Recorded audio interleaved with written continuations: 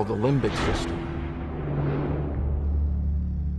And this is very important in the processing of emotions. Within the limbic system are the amygdala, two nuggets of tissue, one in each half of the brain. They are no bigger than a fingernail, yet they are the brain's central command center for our emotional reactions. One of the simplest and strongest of these is fear, a primal emotion we all share. If you had to pick one brain region that was most important in fear, it would be the amygdala. There's no better place to explore how fear affects the brain than here at the Navy SEALs Special Warfare Command in San Diego, California. Recruits are put through specialized training to change the way their brains react to fear.